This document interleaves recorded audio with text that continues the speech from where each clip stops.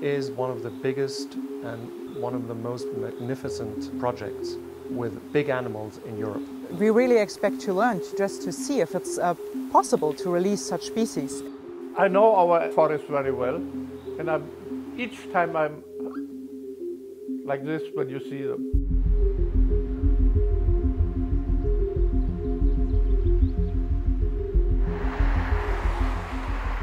Near the German village of Bad Berleburg, about a 2-hour drive from Cologne, a grand experiment is underway to reintroduce into the dense forest a species that has not roamed here freely for half a millennium. This project is some kind of model for Western Europe because the bison got completely extinct in wild. So when we bring him back in this ecological system, it's also to see what will change and what there are new possibilities for plants or animals to adapt again to this species. These are European bison, cousins to American bison that once teemed across the plains. Like their American counterparts, the European bison were almost hunted to extinction in the 19th century, but now they are being brought back. We released 8 bisons last year. So now two calves have been born last year, and we had one case where a young bison bull died. So now actually we have 9 individuals. The effort here in Germany is part of a continent-wide program called Rewilding Europe, designed to restore landscapes and bring back fauna like the European bison that have been largely absent for decades or even centuries.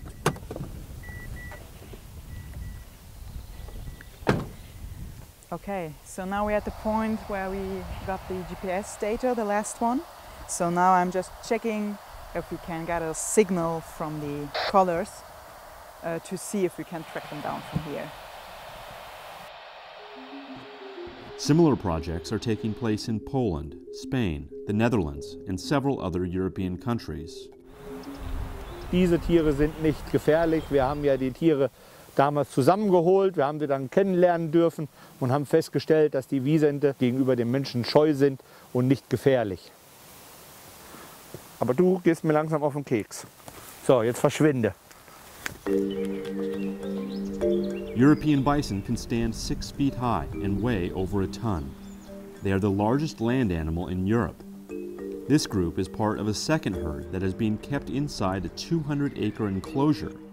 The other group of bison, released into the forest last year, now roam wherever they like. They can run to Berlin if they want to. The project is the brainchild of an unlikely source. We have lived here for 800 years, and we ruled the area in olden days.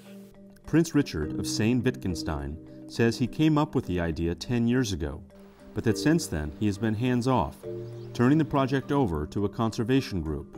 I only had the idea, and I gave them the land, and I'm pleased to have them. That's what I have done. The estate is 13,000 hectares big, which is like 13,000 football fields. It's been 800 years in our family, and it's been in, I can't tell you how many generations, but a lot. The animals have been welcomed by many here, although sightings have been rare. We are hiking and we didn't saw the bison. If we see them, I think it's interesting, but we are not, for this, we are not here. The effort has not been free of controversy, however. One concern has been over the possible spread of disease. One of them is the bovine herpes virus that can be transmitted from bison to cow, so that's why we vaccinate the animals against this. But most of the pushback has come from local landowners on the other side of the mountain. Die Schäden, die wir jetzt im Moment hier haben, die sind letztes Jahr nur in 8 Wochen entstanden, bei nur 9 Tieren. Wir liegen bei einem Schaden von 6.000, 7.000 Euro. Wenn die 25 Tiere werden und sie bleiben nur 8 Wochen bei mir, dann habe ich ein ganz großes Problem. Hopefully it will encourage other people to release the bisons in Europe. What I see here for us is if we have a herd of maybe, should we say, between 20 and 30. And maybe it won't be one herd, maybe it will be 2 herds. That is a little bit our expectations and hope.